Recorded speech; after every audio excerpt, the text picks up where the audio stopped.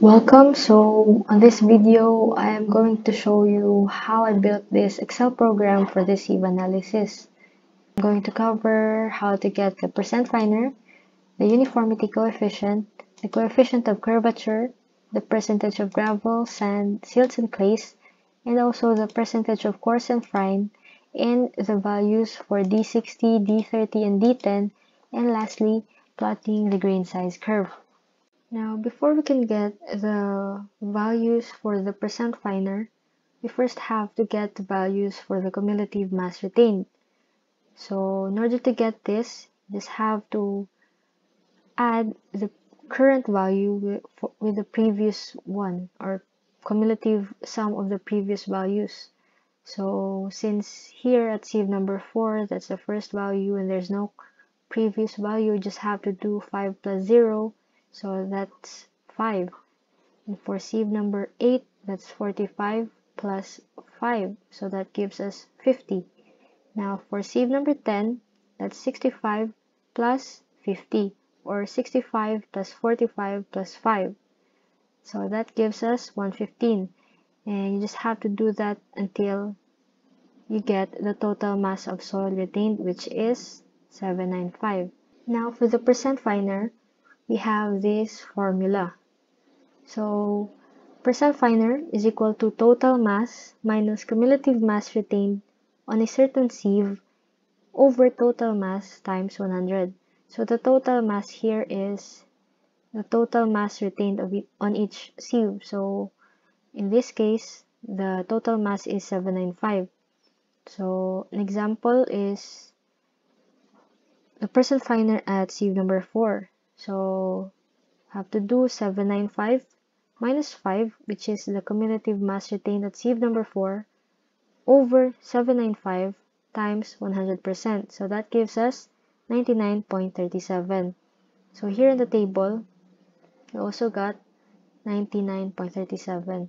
Just have to do that until you get 0, because percent finer at pan is 0. Now, let's move on to getting the percentage of gravel, sand, and silts and clays. So for the gravel, we have this formula, which is 100% minus percent passing or percent finer at sieve number 4. So in here, the value for the percent finer at sieve number 4 is 99.37. So you just have to do 100% minus 99.37. So that gives us 0.63. Now for the sand, that's percent passing or percent finer at sieve number 4 minus percent passing or percent finer at sieve number 200. So in here, again, the value for the percent finer at sieve number 4 is 99.37. So you subtract that with 1.76, which is the value for the percent finer at sieve number 200. So here, subtracting that, we get 97.61. Now for the silts and clays, that's basically the percent passing or percent finer at sieve number 200. So you just have to copy this value right here, the percent finer at sieve number 200. Now to make sure that these values are correct, we have to add these three, and the sum should be equal to 100%. So in here, I already added it and I got exactly 100%. So meaning these values are correct. Now let's move on to getting the values for D60, D30, and D10. So here, I used the function at trend. First, the first step in getting the D60, D30, and D10, for example, for D60, we have to find where 60% finer is in this table. So since there is no exact 60% finer, but we know that 60% finer is in between 73.96 and 54.84. So we are going to use these two values later on, and also the diameters that corresponds to these 2% finers. So that's at sieve number 20 and sieve number 40. So here, the formula that I used is first diameter, colon, second diameter, then comma, first percent finer, colon, second percent finer, then comma, 60, since we're getting D60, and just have to enter this one. So the answer that I got is 0.533. So if you can see here in the grain size curve, at 60% finer, the diameter is in between 0.84 and 0.42. As we have solved earlier, the value here is equal to 0.533. Now for the D30, just have to do the same function, which is at trend. So again, this D40, D41, L40, L41 corresponds to the first diameter, second diameter, then first percent finer, then second percent finer, then comma 30. So entering this one, I got the value of 0.223. And here in the graph, at 30% finer, the diameter is in between 0.25 and 0.180. And in the value here at D30, that's 0.223. So basically, this point over here, that's 0.223 mm. Now for the D10, the same function, that's at trend.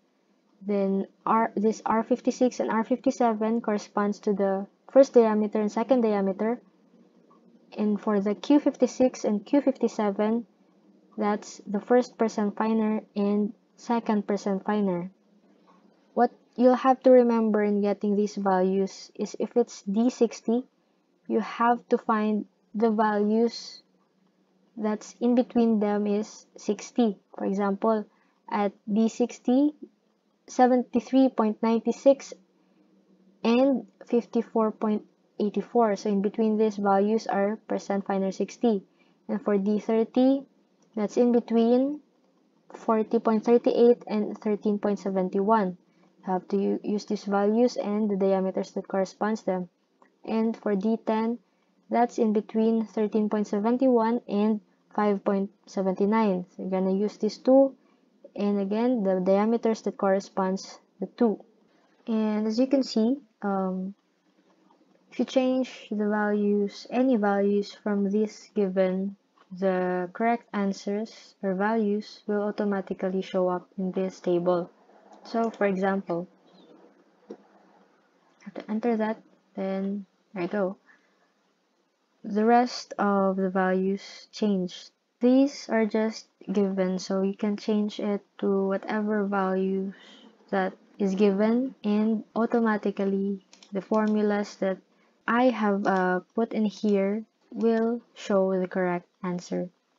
And now for the uniformity coefficient and coefficient of curvature, we have these formula. For the uniformity coefficient, that's just D60 divided by D10. So here, this is what I used. I just divided the values for D60 and D10. So the answer is 3.223. Now for the coefficient of uniformity, the formula is D30 squared divided by D60 times D10. Here in the Excel formula that I used, so that's J54, which corresponds to the value of D30 squared over J53, that corresponds to the value of D60, times the value of D10, J55.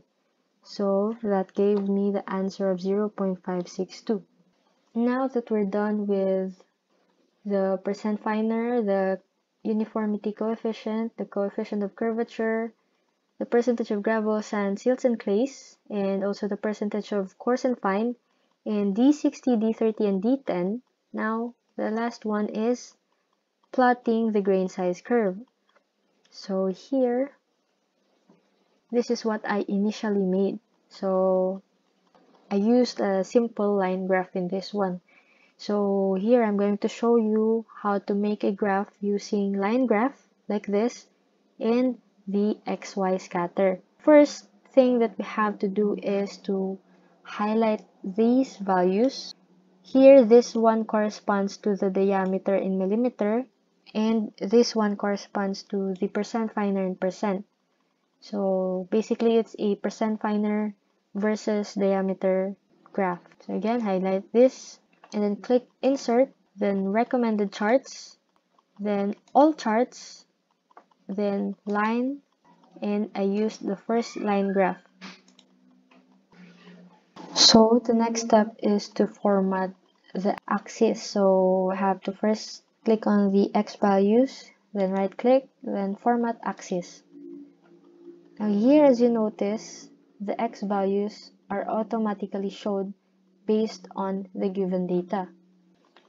And there you go. And for the Y values, just right click, format axis. There you go.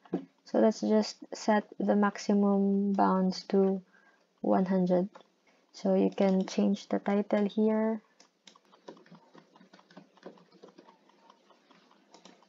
And you can add data labels. You can also add axis titles. So you can put here percent finer and here diameter, just like this one. You can also change graph styles like that to make your graph more presentable. And yeah, that's it for using line graph. So here at 4.76 diameter, the percent finer is 99.37, and so on. Now let's try to make a grain size curve using XY scatter. So these are the values, just the same values. So let's highlight this, then insert, then click the XY scatter or bubble chart and choose XY scatter with smooth lines and markers. So the first thing that we have to do is to again format the axis. So let's first click on the X values, then right click, then format axis.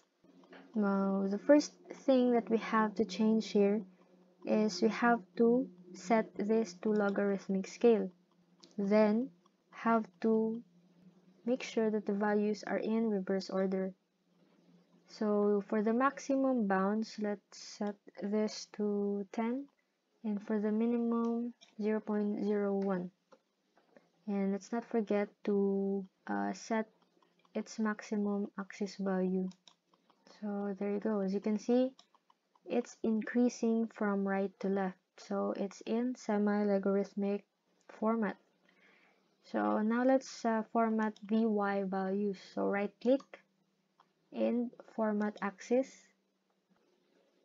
And then let's set the maximum bounds to 100 and minimum 0. And for the major lines 10 and minor 2. So yeah, that's just about it. So you can change the styles again using different designs that are available here in Excel. So as you can see the difference. So again, let's add data labels. There you go. So as you can see, the XY scatter is more like a zoomed out view of the graph, while the line graph is like the zoomed in graph. So here it's not directly shown that this is 4.76, so it's from 0.01 to 10. So in between these values is the curve. And let's not forget that we can also add axis titles. Here you can put percent finer and here diameter, and you can also put error bars, legend, and trend line. Depends on your preference. So that's all for this tutorial, and if you find this video interesting, feel free to pause the video and take notes of the formulas. So that's it. Thank you for watching.